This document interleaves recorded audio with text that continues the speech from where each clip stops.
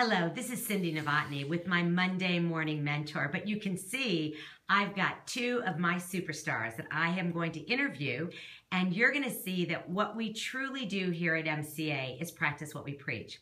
So I'd like to introduce you to Juliet Gary. Juliet is an intern working with us. She also works in our restaurant Hannah's, and she's in hotel school. We are thrilled to have her here for the summer.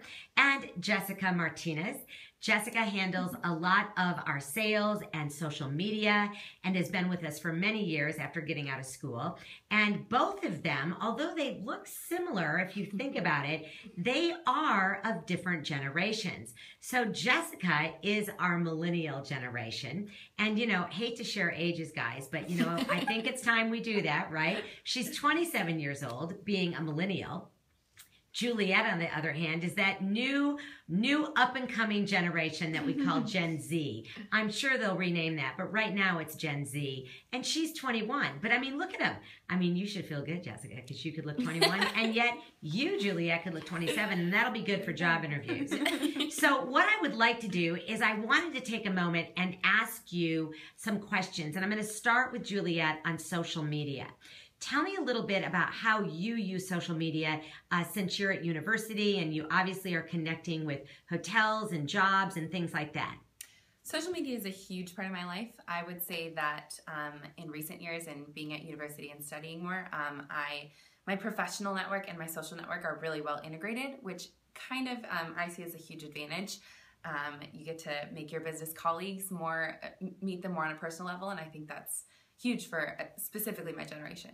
Fabulous. And then, Jessica, now that you've come out of school and you're working and an executive with MCA, how do you see the differences in how you utilize social media? Well, just in the past couple of years, actually, we at MCA have grown tremendously using social media. We are on every single social platform. Cindy's all over social media, obviously. So it's used more to connect with our customers, to get to know them, and for sales purposes. So we're getting our company's name out there, and we're, getting sales out of it as well. Fabulous. Now, I want to go back to the fact that both of you are so successful in your own right, and you have been. When I think about Juliet, she's been working at the restaurant, since she was old enough to work, and now doing so fabulous in school and her internship here, and then Jessica Martinez, the same thing. What do you think really motivates you? Because there's a lot of people that, not just your age, but my age too, that just honestly seem to can't kick it into gear. What motivates you to be successful?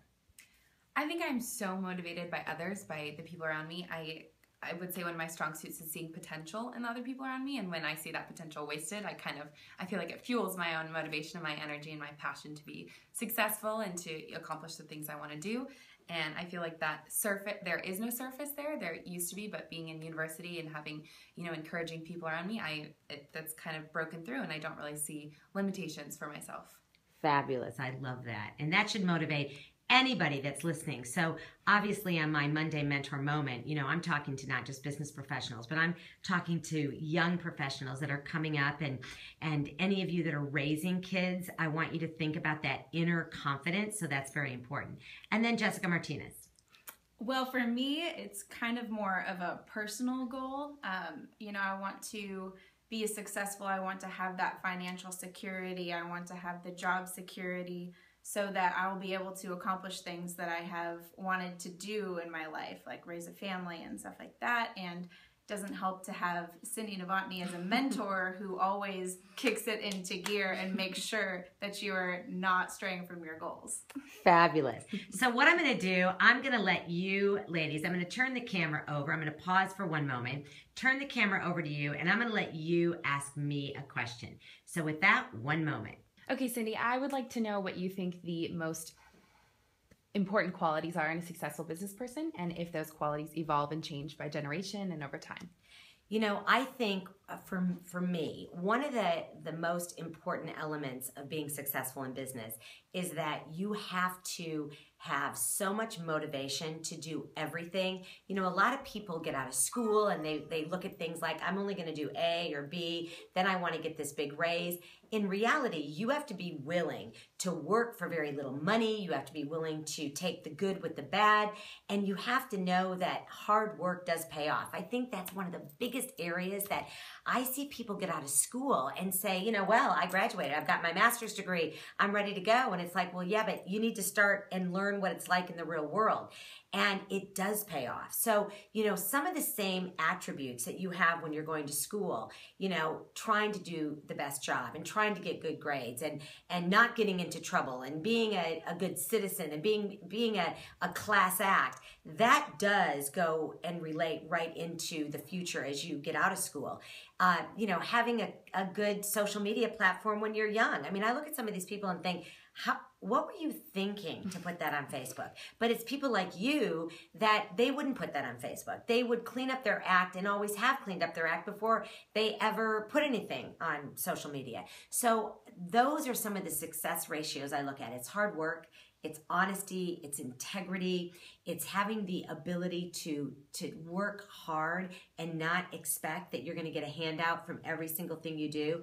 I do so much stuff that I'm not charging for. I do so much coaching that I'm not charging for. People pay me to do a 1 hour coaching session, and sometimes it goes an hour and a half to 2 hours. And I'm not saying, oh, well, there you go, I'm going to send you another bill, because I might have felt that, you know what, you needed that extra time.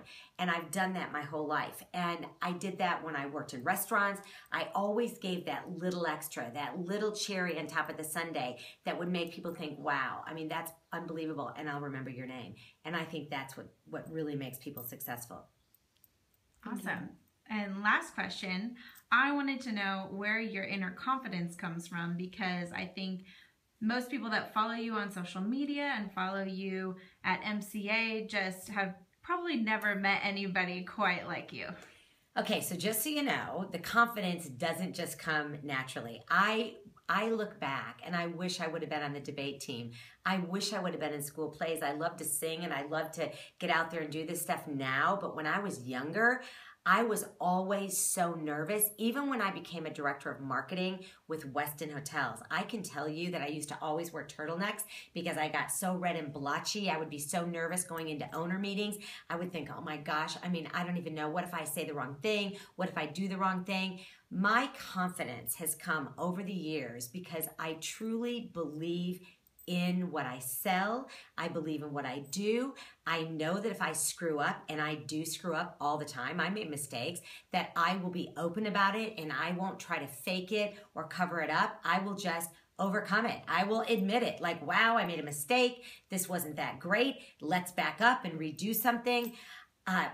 When I know there's issues even among my team, I try to talk about it. I let people give me feedback. I mean, sometimes I don't like what I hear either. And you know, when you put yourself out there like I do, and in speaking and in workshops and on social media, you know, 90% of the people like you, and then there's 10% that don't.